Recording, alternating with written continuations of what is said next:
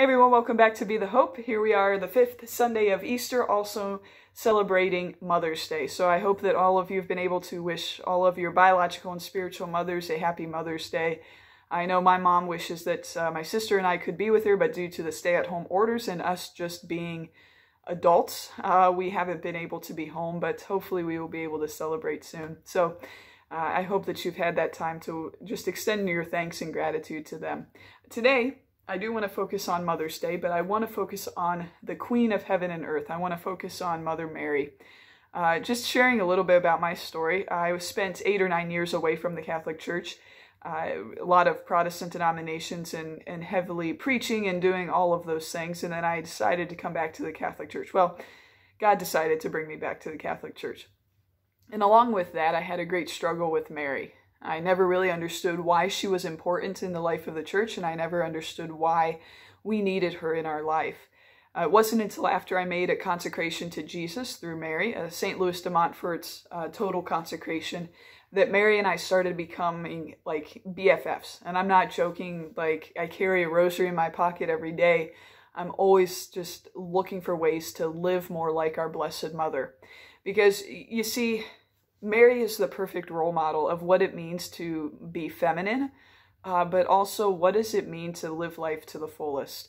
And I mentioned the femininity because like St. Joseph also represents what does it mean for men to be masculine, right? And to live that out in the Catholic Christian sense, right? What does it truly mean for us to live masculinity and femininity out in today's culture? And for us to live as we were created to be as male and female. But you see, women are called to be receivers, but we're also called to give life. And Mother Mary, it just illustrates this so beautifully, right? She receives the grace and protection of St. Joseph. And men are called to live out that role of being a protector, right? And a leader and a guider.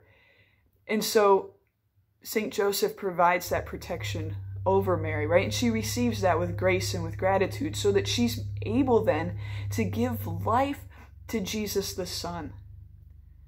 So she gives life to the Son of God because she lives out this beautiful gift of femininity so perfectly.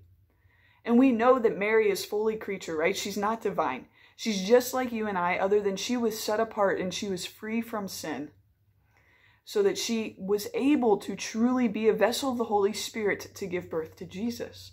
To give life to Jesus in his fleshy body, but also to give life to all of us. Because by her saying yes, and her being that receiver and that life giver, we now have life eternal because she gave birth to Jesus.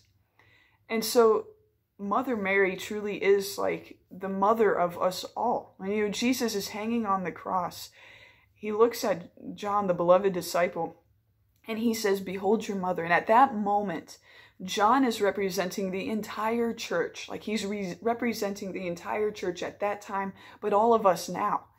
And he's saying to him, look, here's your mother. Receive her so that she may help give you life. That she may nurture you and protect you and love you as any other mother would. And then he turns to Mary and he says, woman. Now that word woman alone has a lot of theological context to it. I mean, even dating back to Genesis, but we'll save that for another time. But he says, woman, behold your son. And he gives Mary the church. Mary truly is this beautiful image of what does it mean to be human? What does it mean to truly follow Jesus, right? She's the perfect role model of what does it mean to follow Jesus. In the church, we have what are called 4 Marian dogmas, and we celebrate these feast days throughout the year. We have Mary as the Mother of God, also known as the Theotokos, which we celebrate on January 1st every year. We celebrate her glorious Assumption, her Immaculate Conception, and her perpetual virginity. Those are the 4 Marian dogmas, meaning like these are concrete. They've been revealed by a divine revelation. Like no questions asked. This is what the church believes. But then there's something else called the 5th Marian dogma. Now, or the 5th Marian doctrine. I'm sorry. It hasn't been a dogma yet. This is the 5th Marian doctrine, within this doctrine, this is probably one of my favorites, if not my favorite, in describing who Mary is. But the fifth doctrine is Mary as a spiritual mother. And it focuses on her being the co-redemptrix, meaning she participates in redemption. Jesus wins redemption for all. Like, he truly was the one that wins redemption for all. But Mary, because she was his mother and free from sin, and her eyes are so focused on Jesus and doing what he wants, she participates in redemption right along with him. We hear that her heart is pierced with a spiritual sword when he dies, right? Like, even her heart is pierced with a lance. That is how closely united they are. It is so beautiful. She's also the mediatrix of all graces. So the graces that Jesus won on the cross, Mary is there to help guide where those graces go. She's there to say, hey, Jesus, that person over there in Tanzania needs that grace. Or that person over there in Mongolia needs that grace, right? Or that person in Fostoria, Ohio needs that grace. Because mothers know best, right? Mother Mary knows her children. Jesus knows them intimately, personally, but Mother Mary also knows us. And she's willing to help give us the graces that we need, should we ask for her intercession. And that leads to the third part of this Marian doctrine, is that she's the advocate. She's fighting for us. She's willing to intercede for us, right? St. Louis de Montfort has this beautiful image that when we pray to Jesus, right, as sinful, broken people, right, it's like we present him with this platter that's kind of tattered, right? It's like old and dirty rags, right? Not very presentable. But when we ask for Mary's intercession, she takes our mess and she cleans it up and puts it on this beautiful gold platter, and she hands it to her son. She makes it more presentable to Jesus. She doesn't take the glory for herself. She merely helps prepare it to present it to Jesus so that it may have the fullness of the grace that it deserves. And like I said, that's probably my favorite description of Mary, is just her being a spiritual mother. So today, as we celebrate Mother's Day, maybe we use this time to reflect on Mother Mary.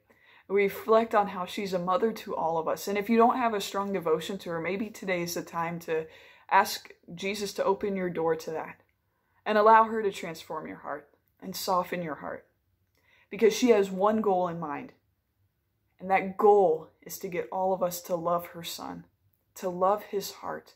Her goal is to get us into the sacred heart of her son, because that's where our home is at. She will guide us. She will take us by the hand. She will guide us. She will wipe away our tears. She will be a mother to us.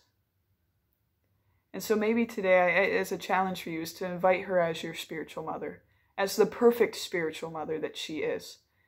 And for us women, maybe we call her upon her to guide us in what does it mean to be truly feminine and live it out in today's life. And for all you men, I encourage you to turn to St. Joseph to look at what does it mean to be masculine in this world and to live that out as we are called to be male and female, to proclaim the gospel. So it's just some points to ponder today on this Mother's Day. Know that Mother Mary is leading and guiding you. Know that I'm praying for you, and I pray that the Lord just richly blesses you this week. And I hope that you're all able to just revel in the gratitude of our mothers today. God bless.